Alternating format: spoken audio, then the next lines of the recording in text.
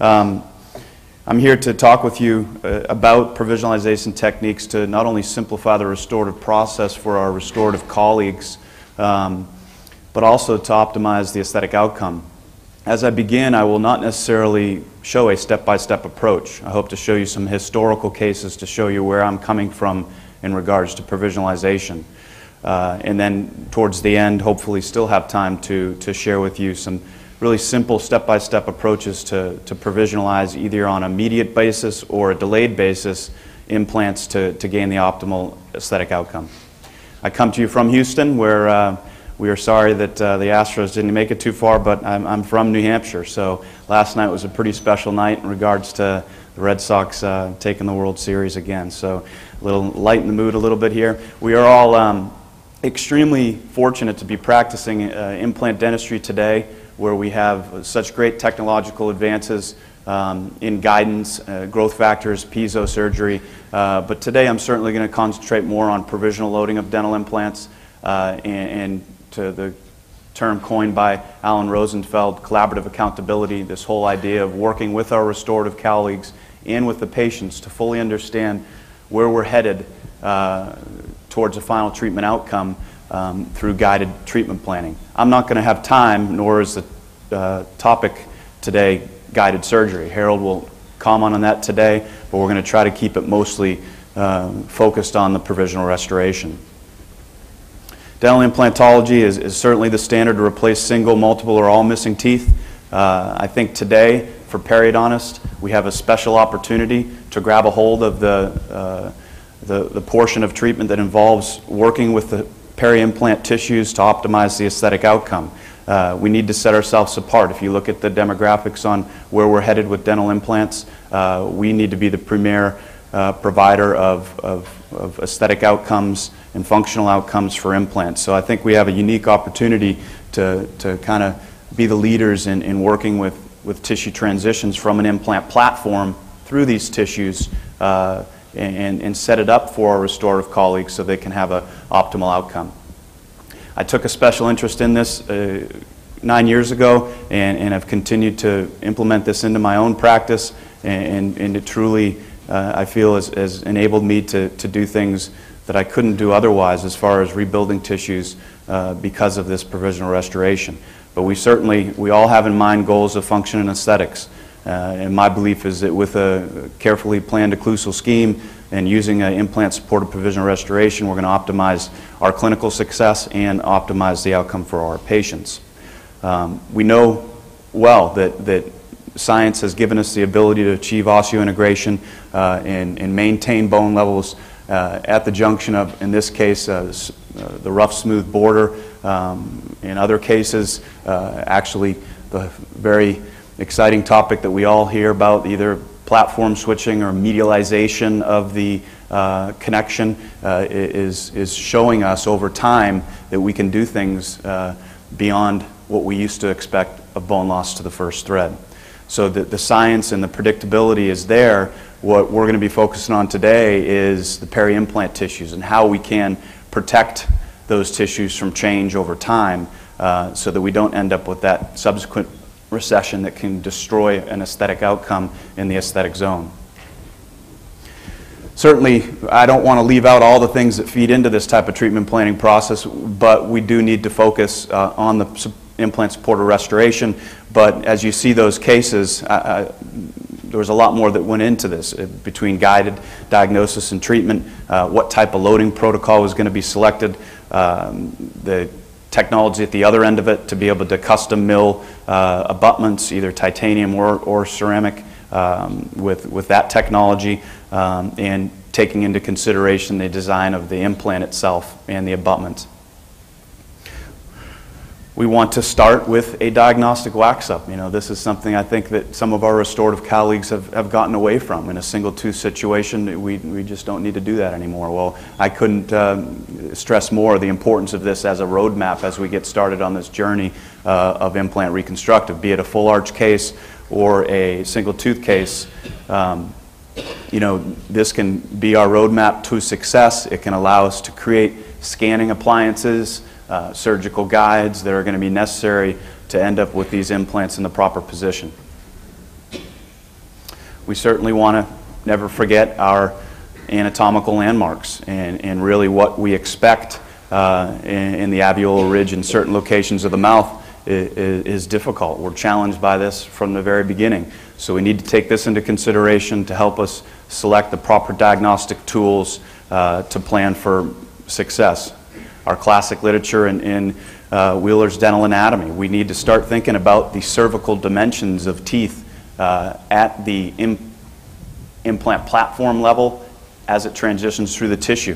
And there's just a whole bunch of information in the literature to guide us on this as we start to think about constructing a well-contoured provisional restoration, in hopes of creating something that looks like a tooth. And really thinking about this beforehand, that when we take a tooth out, we would like to place something that mimics what we're removing, instead of ending up with ridge lap situations or overly contoured facial profiles of implant-supported restorations. And, you know, as I mentioned, guidance in itself can allow us very simply, instead of old, more complicated prosthetic treatment planning, we can pre-plan with guidance, looking at our scan appliance, and simply sit down with the restorative colleague and make slight adjustments so that we end up with a situation that we're all comfortable with in advance prior to going to surgery. This isn't just in the single tooth situation. As Harold will discuss, it is strongly applicable in the full arch cases, probably even more so in regards to determining pathodraw of multiple fixtures to support immediate load prosthesis. And this is what, you know, we would like to know in advance. Before we sit down for extraction and immediate implant placement, we'd like to know where the alveolar housing in reference to that tooth. In this case, a tooth that's been orthodontically uprighted has the apical portion is outside the alveolar housing, and, you know, we need to know these things in advance of treatment. Another strong example of root resorption that on a periapical x-ray doesn't have the power of this three-dimensional image, that there's really a non-existent root or bone in that location, and it's not a case that we're going to be jumping in to place an immediate implant. Again, to avoid the, so to say, intraoperative surprise or compromised outcome that sometimes we can't recover from other than starting over again, just show a few cases of, you know, what we're trying to avoid as we go through. When we have two implants here, number 9 is failed. Number 8 has a 1.5 millimeter tissue depth with no running room to develop a restoration. You know, with pre-planning, we can avoid outcomes like this. You know, this example certainly is a testament to integration, but it's something that we can't avoid today. With good planning, these things just should not happen. Fairly easy correction with an angled abutment here, but this shouldn't happen. Another case that, you know, a powerful attorney has something like this occur, it can be trouble for all of us as implant surgeons today. A case like this where the porcelain looks quite nice, but as you reflect the lip, because this implant was placed slightly facially, subsequent gingival recession has occurred, and this will indeed be a case that's hard to recover from. Another example of just planning deficiencies, leaving an implant that is non-restorable. And this is a great quote that I often repeat in my memory. It's not necessarily that we're failing or planning to fail, it's that we're failing to plan. And with all the advances in guidance today, we're blessed with being able to really feel comfortable and confident before we lay our hands to the patient.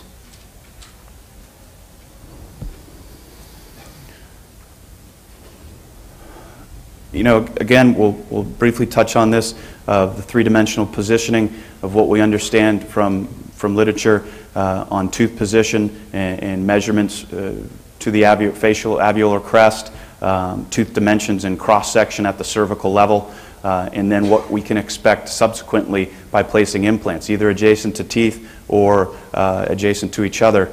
We've got some good basis in the literature to rely upon in planning these cases. We need to respect biologic width around implants and what's going to subsequently occur to the connective tissue attachment around implants. What is the realistic dimension between the sulcus of an implant and the connective tissue attachment, be it around the abutment or the implant itself. And certainly what we're going to expect, not just at 1 year, but how about 5 and 10 years? Most of us that are doing clinical dentistry plan to be doing it for a long, long time, and we need to be thinking about our outcomes not just at the 3 and 6 month mark, but decades or 2 down the road. The classic literature on what happens to soft tissue in the interpapillary area is something that we all knew. Probably one of the most cited pieces of literature that exist is something that we need to constantly remind ourselves on these relationships, especially when it comes to adjacent implants. I think putting this into mind too, that it's not just mesial and distally. We've got to be thinking about this circumferentially around the entire fixture. The old adage of 6 millimeters of bone were good for a 4 millimeter fixture isn't necessarily so comforting. You know, with 1 millimeter bone on the facial profile of a titanium structure, after looking at many CAT scans years after placement, very seldomly do we still have that bone there. And we're fortunate that we get away with that many times. But if we can pre-plan and make sure that we build enough buccal-alveolar structure, we're going to protect ourselves towards a more successful long-term result. And just another example again of what happens post-operatively after abutment connection. Historically, we are taught and know we want to expect one bone loss to the first thread. I think this is going to be somewhat of a paradigm shift, as we'll see in the upcoming years, that by changing the implant design, we can probably limit this in certain patients. Finite analysis of restorative materials.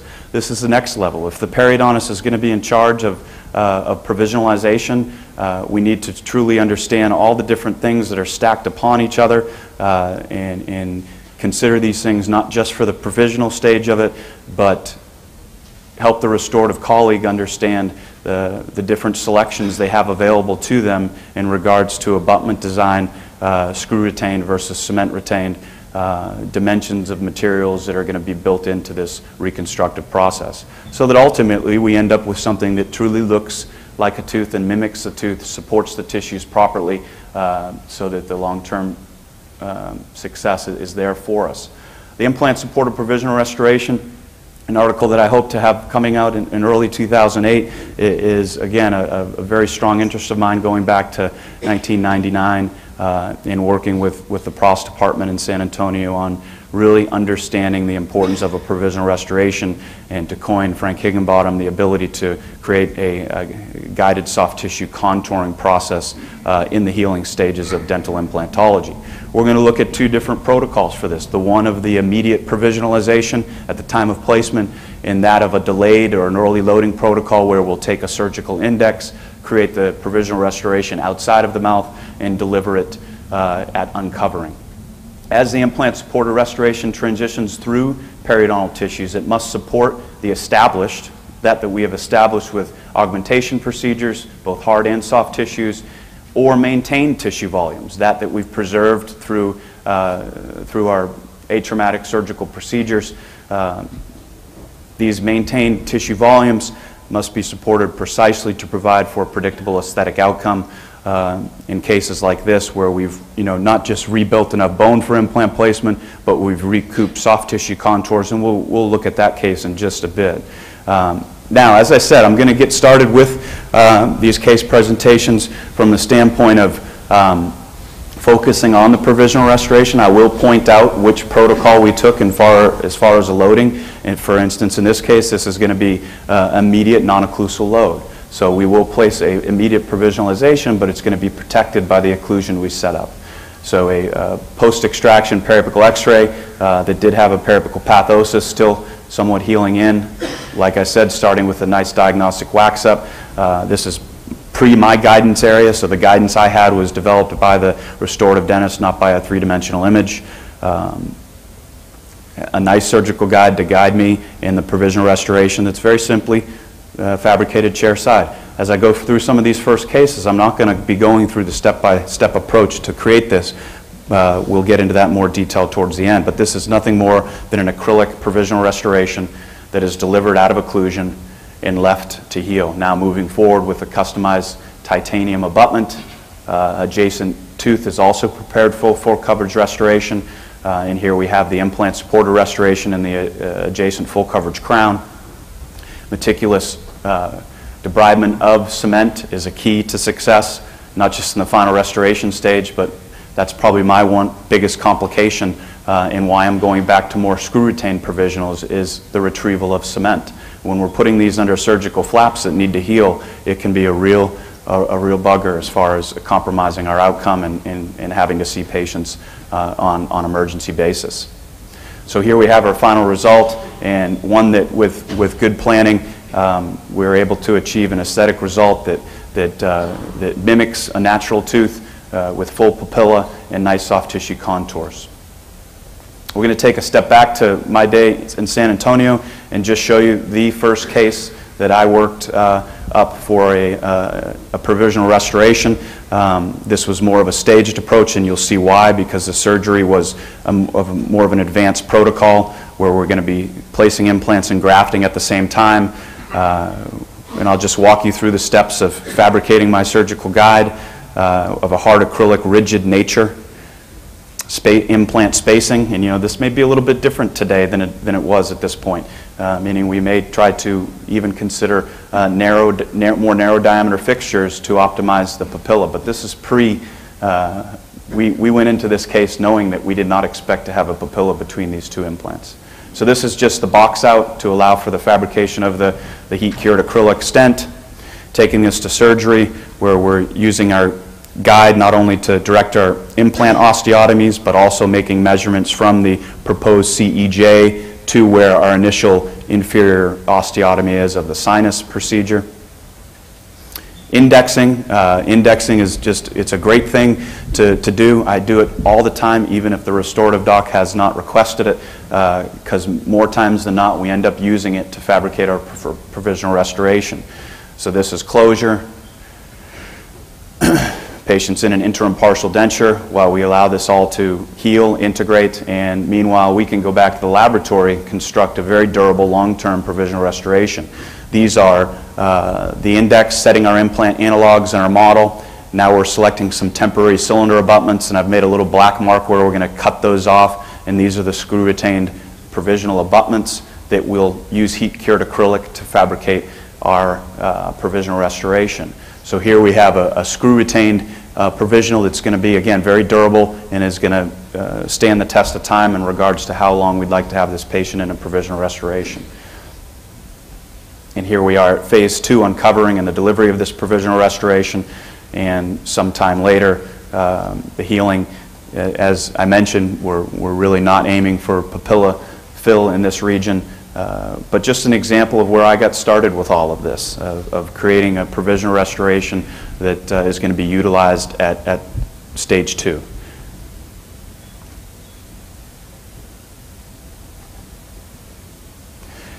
Just as more of an aside here, this is an implant-supported provisional restoration here. This case is a more complex case of perio first, then implant, then ortho. I'd never want to leave this out because it's truly a wonderful part of our practice, is working with talented orthodontists to achieve tooth movement and using implants as skeletal anchorage devices. Looking at the specific bicuspid site here, we're using a solid abutment, and we're then using a coping of some sort. This happens to be the Straumann coping, where we are snapping that onto the implant, trimming it with any of your favorite burrs here. This happens to be a carbide. Putting it back in and looking at our occlusal clearance, and simply picking this up with a vacuform and acrylic. This can then be contoured on an implant analog to create good marginal adaptation, using a finishing burr to come in and polish and refine our margins, and delivers this into the mouth. Oftentimes with these copings, if this was a surgical exposure day, I wouldn't use cement. I would snap it on and explain to the patient that it could come off. That's okay for the first 7 to 10 days. If it comes off, come in and see me, I'll put it back on. I would like to try to avoid the cementation process. In developing our peri-implant sulcus, mature tissue, and we need nice healthy tissue in a patient that's going to get ready to go through long-term orthodontic care. And as you can see, when we progressed, that this became much more than a single tooth implant provisional for aesthetic purposes. It became provisional restoration in each quadrant.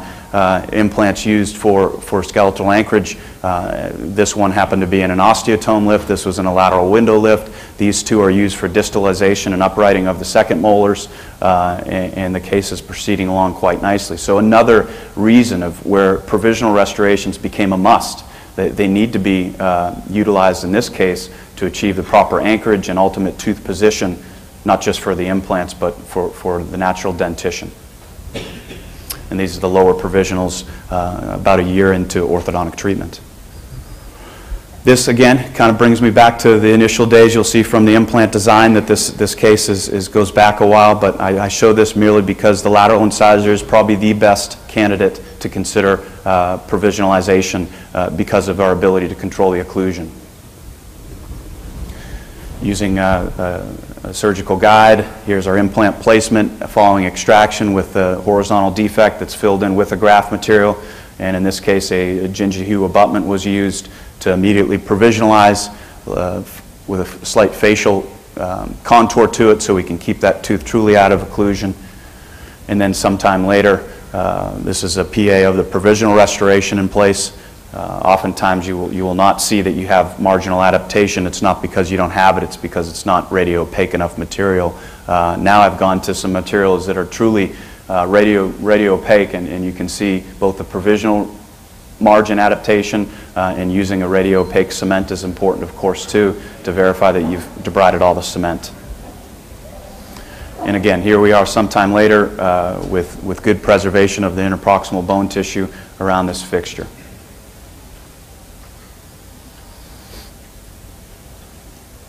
We'd all like to see cases like this where we're pretty confident that because of the thick periodontal biotype we're going to be in good shape, but I'll just walk you through another example that really emphasizes once we've created these contours, how can we translate that into a final impression.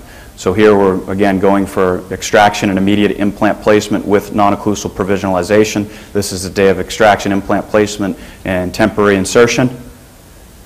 Sometime later, with good soft tissue healing and preserving those soft tissues, very common to see this very ulcerated peri-implant tissue, and not uncommon for it to bleed and be slightly uncomfortable when we disconnect. And here, the process of creating a customized impression coping. This is the provisional restoration. So I've taken this off of the mouth. I've put a healing abutment on the implant while I do this chair side.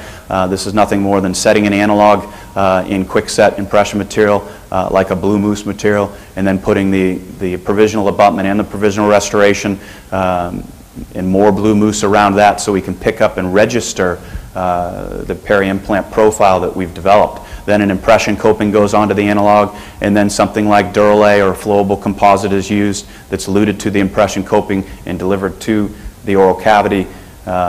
This is two examples. There's our customized impression coping. Here is the provisional restoration set on an analog so we can come back. You know, oftentimes these provisionals will break down. A little bit of their marginal integrity will have been lost, so we can simply reline it and polish it so that when we develop this, it's picking up the exact or the ideal contours of our provisional restoration. And this is the customized impression coping intraorally. We all know that we cannot inject material down into that deep sulcus in the anterior zone with any type of predictability. It's not going to put the tissue at the dimension that we left it after the provisional is removed. So really the only true way to record that is with a customized impression coping. So we use this to go on to a customized abutment, a non-precious metal abutment, and final restoration. This is very recently after cementation, and this is some time later with good maintenance of the interproximal tissues and bone levels around this implant. Again, some time later.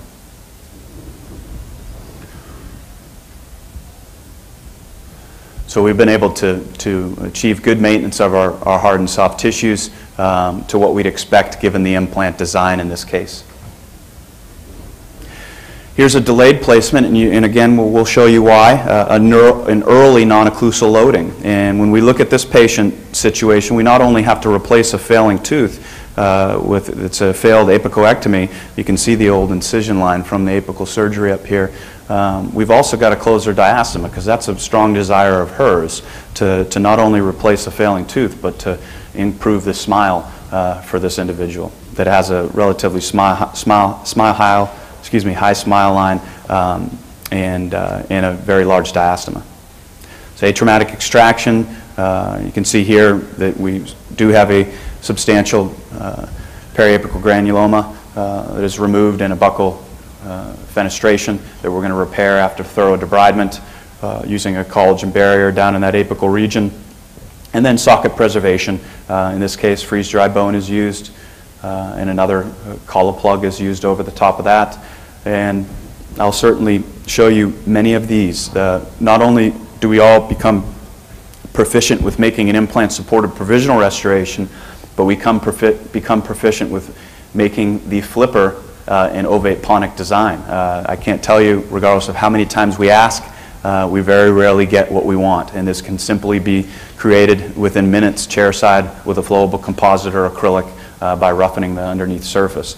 Here we are prior to inserting it. We want this to apply good pressure into the extraction site and support that facial gingival margin as well as the papilla. Here we are at 1 week with good maintenance of the soft tissues, still going through our healing phase, and a month later getting ready for our implant placement with indexing for a stage 2 provisional. So here's our surgical index with what I would call more of a papilla-sparing peekaboo incisions, just to get enough access to place our implant. I'd say today we're doing much more of a flapless approach than this, but even back at this time we were doing everything we could to do a minimally invasive procedure. This is after healing, so the patient had the implant placed and indexed, went back into the ovate ponic design removable prosthesis, and from our surgical index we used a preppable gingiva abutment and fabricated an acrylic provisional that mimics the tooth shape that we're trying to achieve, but we're still not quite to the standpoint of closing that diastema. But as you see, it'd be impossible for us to go through the provisional stage with the restorative dentist without taking into consideration that we've got to change the midline. So we've got to have a provisional on the implant before we can get to preparing that adjacent tooth. And this is just another example of a well-made laboratory fabricated provisional that's going to be inserted at uncovering. So we'll let this heal, and we'll come back now right prior to provisionalization of the natural teeth and do a little gingivoplasty, gingivectomy to get where we're headed. This is our final result, and you know, if anything, the criticism is that we probably need to do some crown lengthening instead of gingivectomy. You can see the facial gingival margin on 9 has already crept back, and I've tried to offer this to this patient at no cost many times, and she won't let me touch her. So she's done, and you know, considering where we started in regards to you know, the whole smile design of the case and closing the diastema, she's quite happy. This is another question that comes up very often when we have to deal with canines, and especially canines in parafunction. You know, how slowly do we want to tread on these cases? In my opinion, is unless it's just a rare case where the canines can be left out of occlusion, we'll always stage these and still implement a provisional restoration for slowly, progressively loading the implant. So slowly building that canine back into guidance with a provisional restoration before we go to final. This is a case I won't show you the final on, but I'll show you to the provisional state. I mean, a very deep bite. This patient's an orthodontic patient, really, but he's going to lose his canine. That reddish hue we know we're in trouble, and as you can see, the resorptive lesion was incredible. Completely had undermined the entire crown. So here we're doing our surgical index. Implant placement with just a cover screw and grafting the horizontal defect around this implant, using our trusty ovate ponic design provisional restoration to support facial tissues and interproximal tissues, and coming back with a biopsy punch technique to expose our implant and connect a screw retained provisional restoration that's properly contoured. And in centric, we are, you know, putting a little bit of occlusion on this, but trying to limit it in excursions, as we'll see in just a moment. Here you can see the screw axis we'll just fill in with a cotton pellet and some Cabot material, or IRM, whatever your preference is. And here we are, day of delivery of our provisional. This is sometime later, showing that as we go into excursions, we've left the canine out of complete function there. And the patient is happy and soon will be moved towards his final restoration.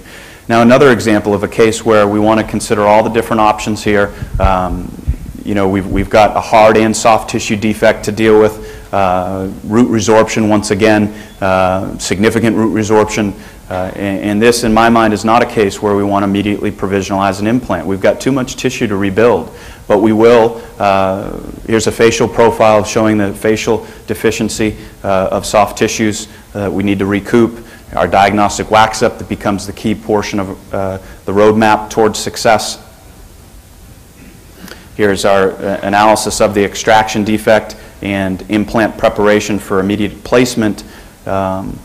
And our horizontal defect that is grafted, and trying to limit it to approximately 2 millimeters by our planned implant diameter size, our surgical index that's taken, the grafting of the horizontal defect, slight clinical crown lengthening on the adjacent central incisor, a connective tissue, subepithelial connective tissue graft is harvested to an attempt to do our first soft tissue rebuilding of the case, and a little collagen, quickly resorbing collagen material to help dress that wound. And then our ovate ponic design interim partial denture is utilized to support tissues at a week. We're looking at the collagen material there, and at a month we're happy that we've maintained the connective tissue graft and have a good start here at rebuilding the loss of soft tissue. And another picture of our chairside modified ovate ponic there, very simply done with some flowable composite. Here we are getting ready for stage 2. We've done a good job at rebuilding some of that soft tissue, but you can see on an occlusal view there is still a depression that we're going to correct at provisional insertion. This little peekaboo flap to allow to get this abutment down without tissue impingement or tissue preventing us from getting it down all the way, and then the provisional restoration properly contoured.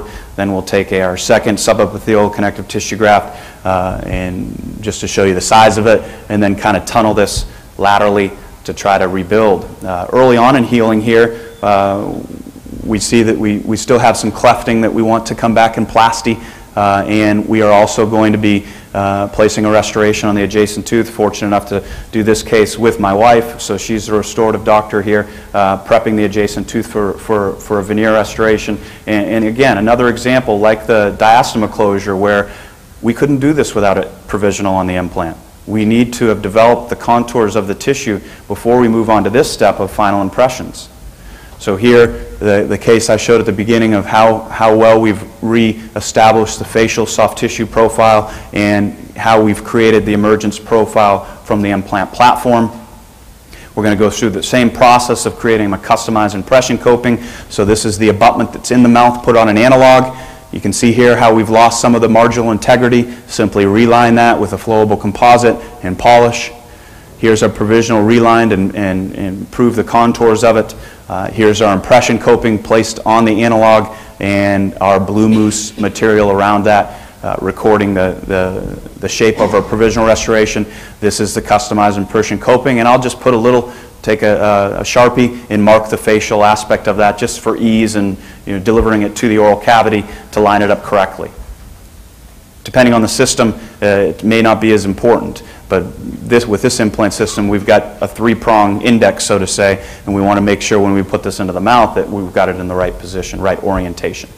So here's our impression. Again, we're impressing both the implant and the adjacent veneer preparation and moving forward to the laboratory process. I'll share this laboratory process because this is one of the most talented technicians that I've worked with in regards to creating a porcelain infused to metal abutment.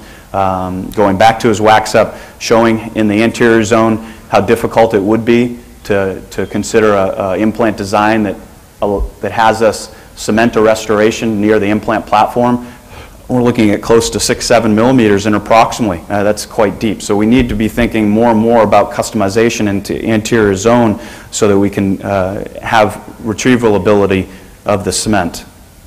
Here's the cutback of the metal abutment and then the porcelain addition.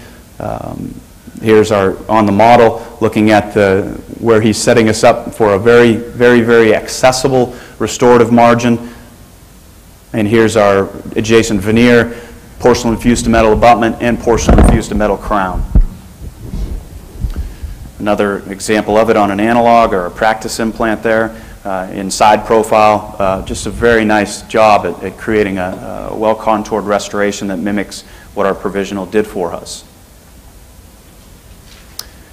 And to the day of seating. Still got a little clefting over here that will ultimately come back in plasty. As this case goes forward, we'll look here first at where we started, short clinical crowns on the central, so we have some freedom to come in and do that crown lengthening on the adjacent tooth. Here's at the provisional stage, where we haven't prepped the natural tooth, but we've gained some clinical crown length, and we still have healing around the distal aspect of the implant restoration. Now we're on to our final restoration, and with time, this is going to start to look better and better when the tissues start to mature and that cleft is reduced.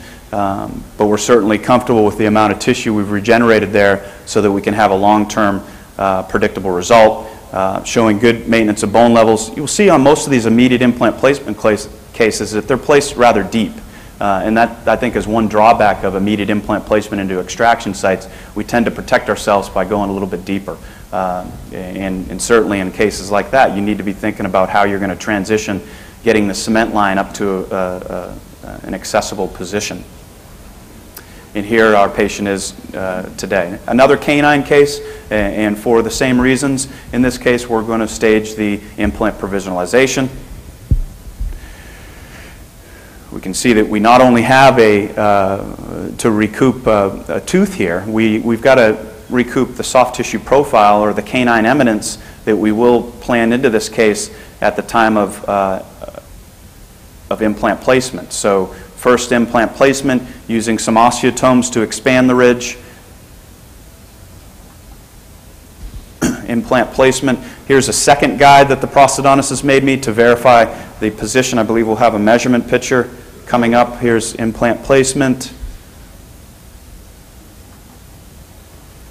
Here it is. This is the second guide that he's made to tell me that he'd like this proposed CEJ to be 3 millimeters from the implant restorative margin.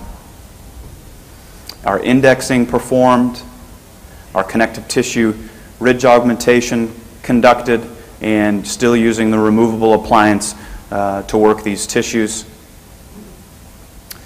And now is the time we'll be working back in the laboratory to create a screw-retained provisional restoration.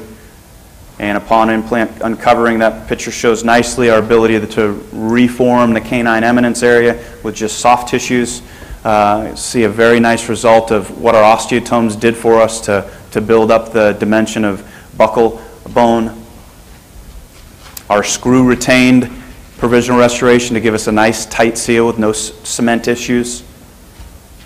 Coronally advancing the flap, probably beyond where we need to, but certainly even if we have to come back and over-contour the restoration, the provisional, to get that tissue to move apically, I'd rather start with it further coronally than not enough.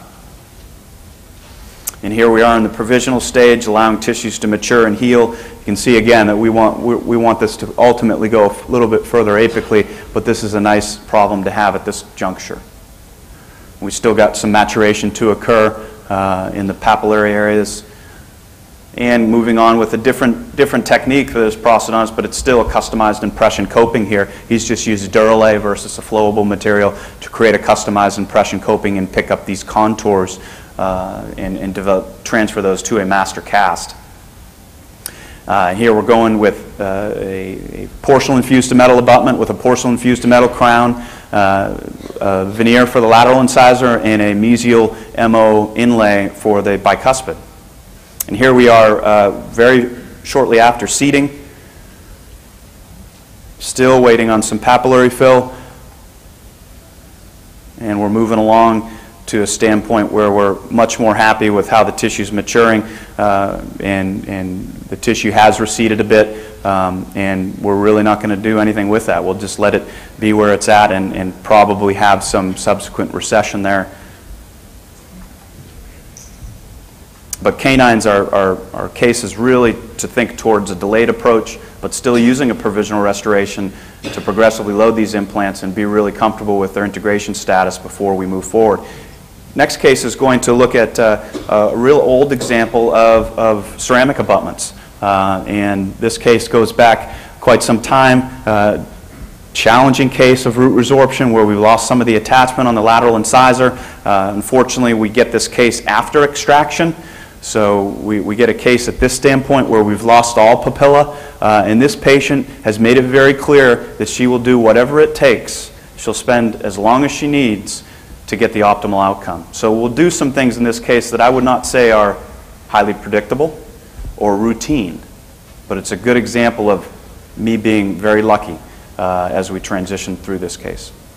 So we had to go back, and this does date the case, so I don't use much GTAM anymore, but this is a ridge augmentation procedure using Gore-Tex membrane and autogenous bone.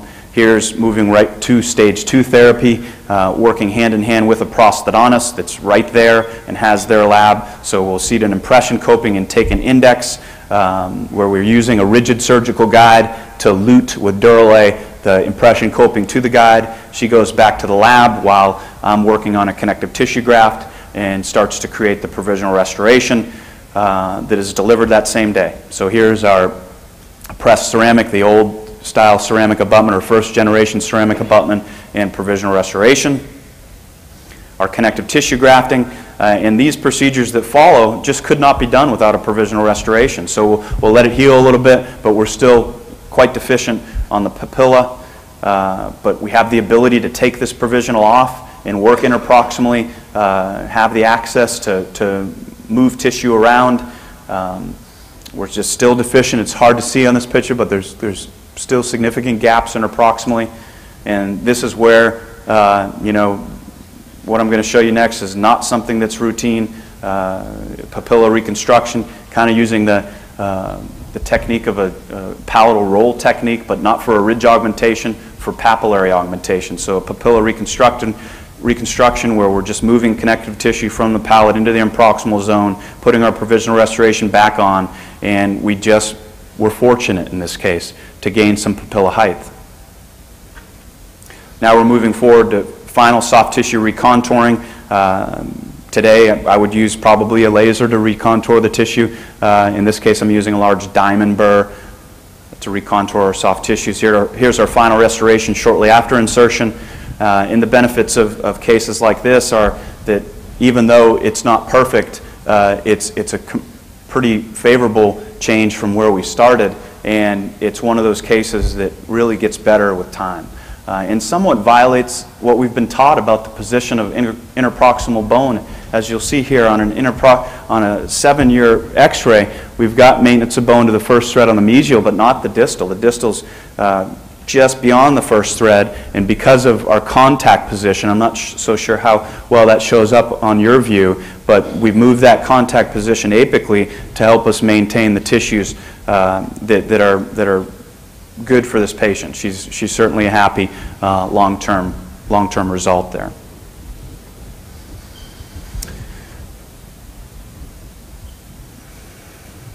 And here another case where we have a hard and soft tissue deficiency. I was not involved in the implant therapy, just in the provisional stage of this case. So the implant was placed prior to me becoming involved. We can see that we have good hard tissue three-dimensionally here for the implant surgeon, but a significant soft tissue deficiency that we need to mask with a soft tissue graft. In profile, significant ridge deficiency here. Here's the index. Here's where I'm coming into helping with the case. Index is used to prepare our provisional restoration. So we not only need to get a tooth in here, but we've got to recoup this. And you can see after provisional and buccal connective tissue grafting, we've reestablished that facial tissue. Here you can see it in Just showing that it's a cement-retained provisional restoration that's quite durable. In these folks that have heavy occlusal wear, I like to go to a screw-retained, more durable restoration. Save us time in the repair phase of fractures, and just a really nice result of how we've used the provisional still to reestablish that facial gingival margin and facial soft tissue profile. This patient moved on to the I guess I would call the second generation ceramic abutments, or the first zirconium abutment. There's a real post, and most of the restorative docs will put these in with temporary cement. In this case, it was nice for me because it came off at about 3 years, and I get a good chance to really assess the soft tissue profiles developed with the final restoration. You can see that we subsequently did some root coverage on this tooth to even the gingival margins. And my only criticism here is that, you know, today we do everything we can to move this implant more coronally. If you remember the initial PA, we had facial bone up here, so we placed this implant rather deep, and over time we've got a you know, a kind of a violation of crown to root ratio, but with a long-term functional outcome here, we feel we're safe.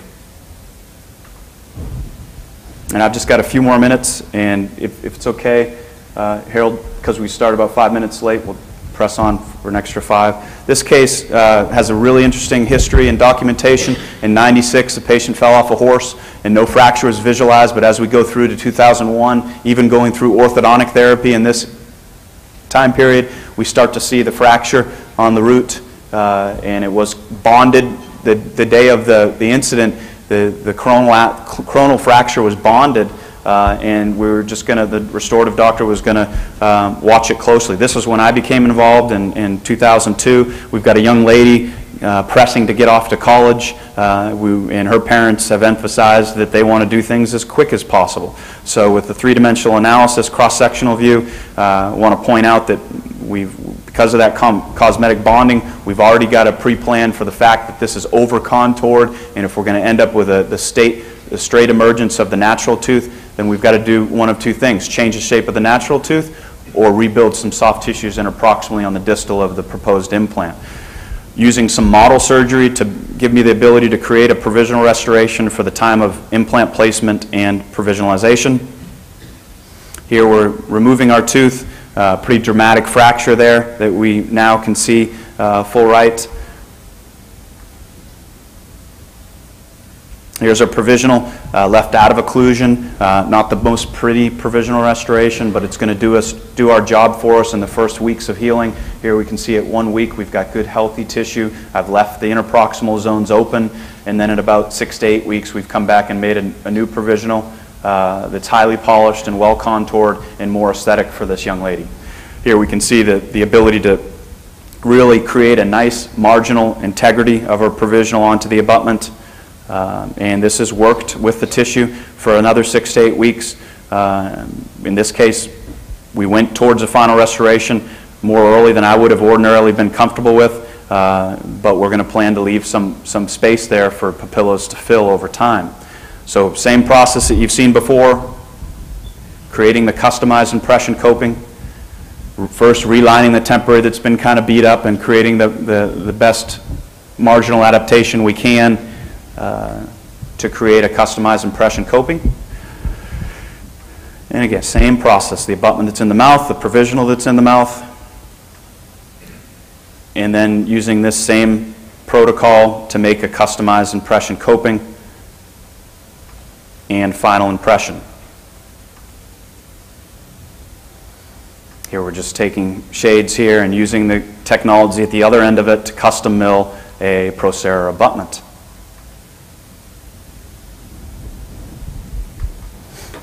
And here, early on in the stage, we've still got some papilla to fill, but with time, because of our planning and appropriate placement, we're gonna feel confident and comfortable that this is going to fill as it is at this stage, in this stage. Nice soft tissue health around the implant-supported restoration, and she continues to, over the years, has continued to look really better and better with time. Highly scalloped periodontium So we're happy that we could preserve that tissue in one of kind of a more challenging case. Nice maintenance of bone around our fixture.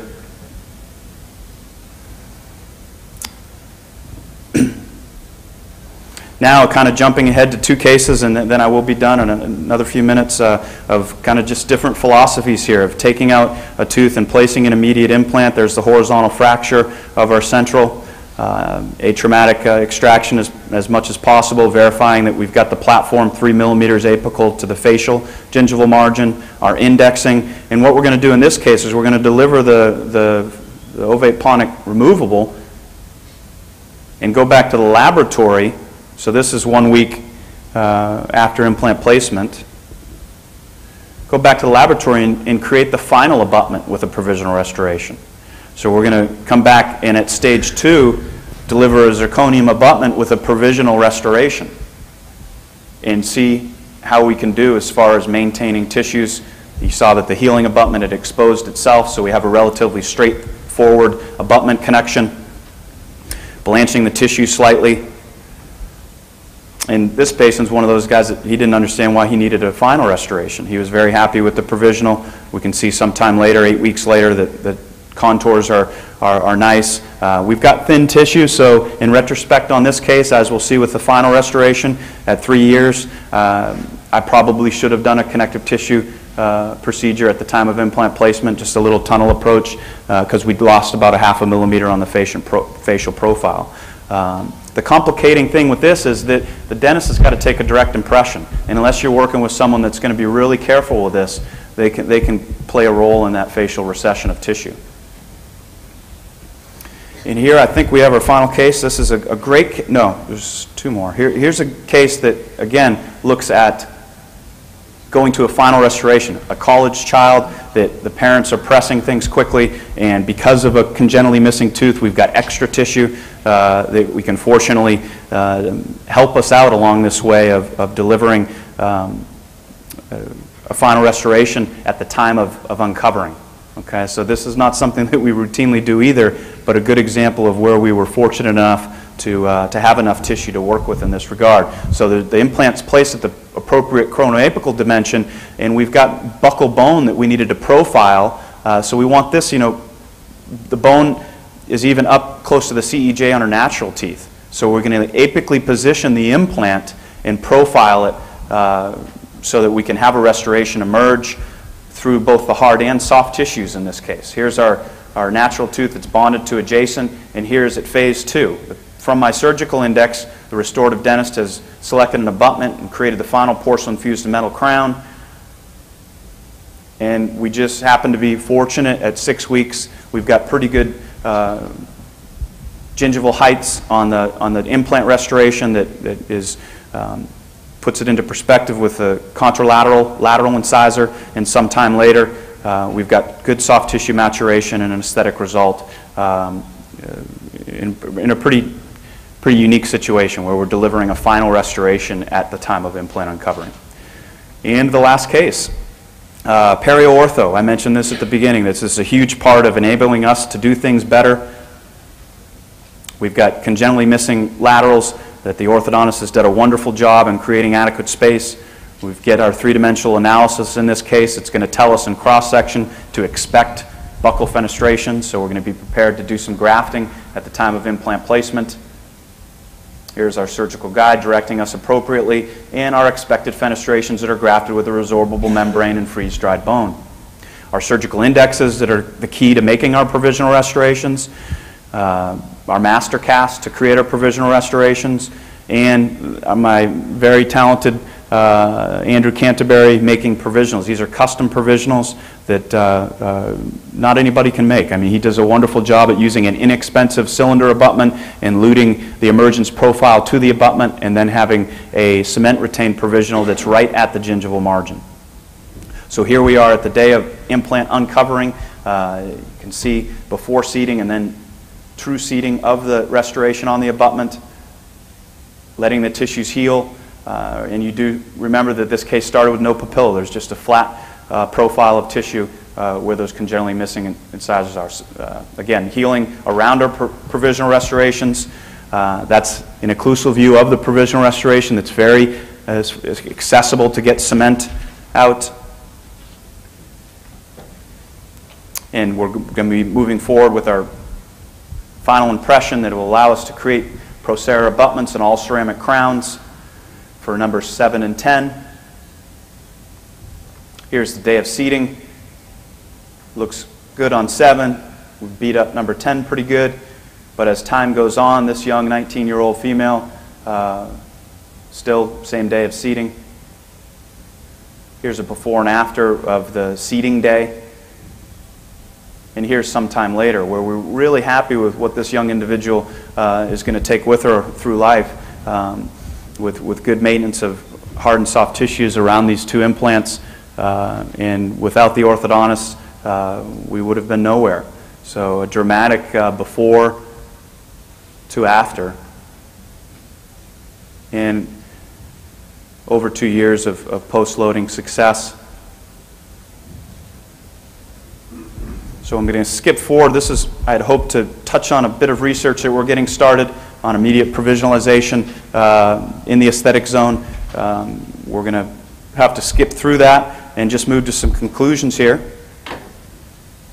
I hope I haven't confused you in this process, but it's certainly, for someone that's getting started with provisionalization, it is a journey that's taken me close to a decade to really feel comfortable with the different techniques that are available to us, and they continue to evolve. But it all starts with good treatment planning with the restorative dentist in a quality laboratory using computer-aided technology, advanced material technology to augment tissues, both hard and soft, and keeping up with the evolution of provisionalization and implant design and an abutment design.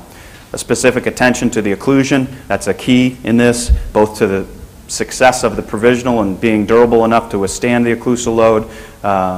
What the research was planned to touch on a little bit, but I think depending whether an implant is stable enough, we just don't, Homlai Wang's recent paper in Jomi, we just don't have a good way of assessing implant stability. The ways we have need to be looked at more. So RFA, the resonance frequency analysis, we're starting to use now to look at this. Indexing should be a routine in your practice. Creating emergence profile abutment and provisional, well contoured and highly polished. And I can't emphasize enough the good lab support. I thank you for your time. I apologize for the rush because we got a late start, but I will entertain any questions as we finish today.